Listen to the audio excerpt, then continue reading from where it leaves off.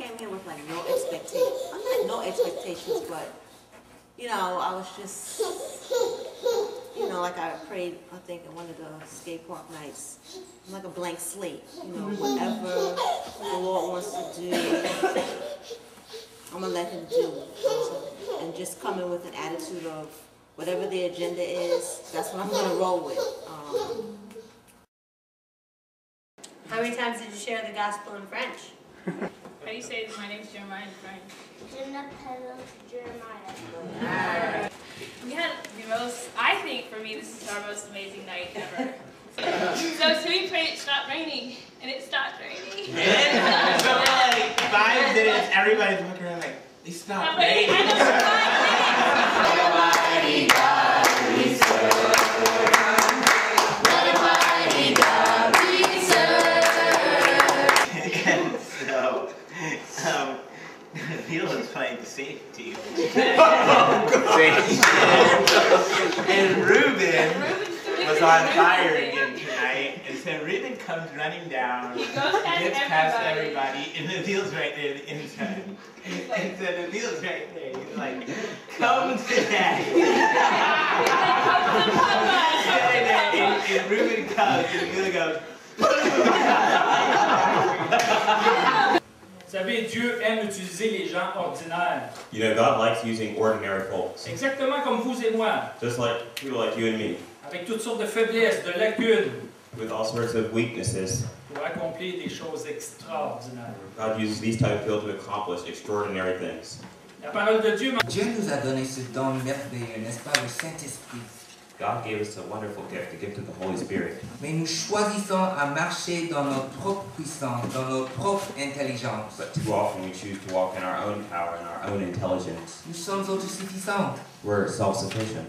Pour nous, c'est préférable For us, it's preferable à lire un livre sur le Saint-Esprit au lieu de prier et attendre pour plus de sa puissance. For us, we prefer to read a book on the Holy Spirit than to pray and to wait for His power. I didn't come in with a mind. I knew this wasn't going to be a vacation, and so, but just, you know, my attitude about how I approach getting up for the devotions in the morning, my attitude about, you know, the projects. We need a lot of help, Tom. Ooh. So you need a drill and a recorder. Get me scrubbing floors. So. Yeah, there we go. Looks great. And I'm just so thankful that I didn't have to do any outdoor projects. God was faithful. He easing me in, I don't know if you can see the the mosquitoes, but they're trying to get in. Working hard, Eric. Yeah. Cut me just as I finished like taking down 2 trees. Right. Yeah, they're. So what you guys doing? Weaving. Fixing a wind-blown, damaged trampoline.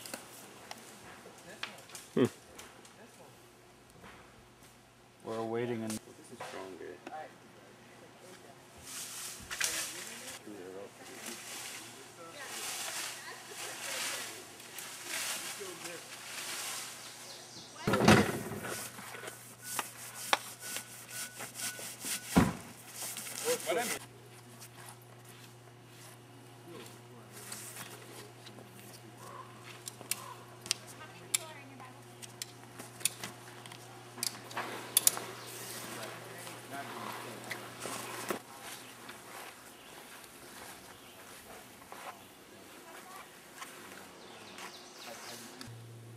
Love wins.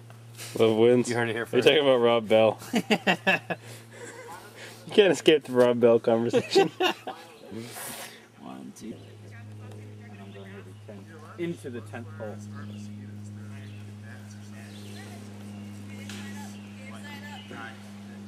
you know, Monday we went to Surges and just cleaning the chalet with Tony and things like that was beneficial. And the painting, you know, things, I was encouraged by that.